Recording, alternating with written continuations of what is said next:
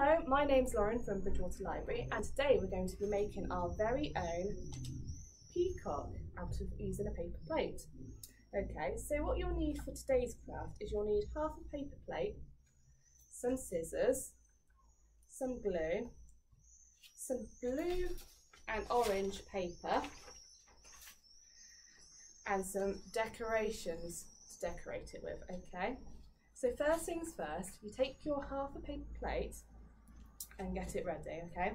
You'll need to cut a peacock body shape out, just like this one here, okay? So we need the circle head, and then it comes down to the bottom like that. So I'm gonna use that shape to cut around on my blue paper here, okay? So I'll use my scissors and I'll cut it around. Make sure you've got an adult for this bit because the scissors can be quite sharp.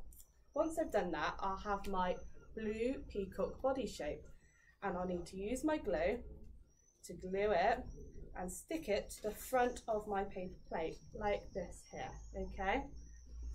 The next bit is you'll need to cut a small triangle out on your orange paper, okay?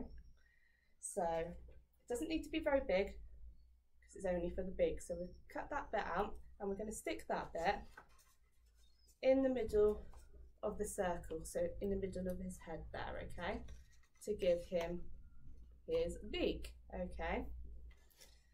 So once we've done that bit, we're going to then stick the googly eyes above the beak, okay, just like this one here. Then comes the fun bit. Then you're going to use your glue and you're going to decorate your peacock however you like. So I've used lots of feathers, lots of sequins. You might want to use some glitter, or you maybe want to colour it in as well. You can decorate it however you like.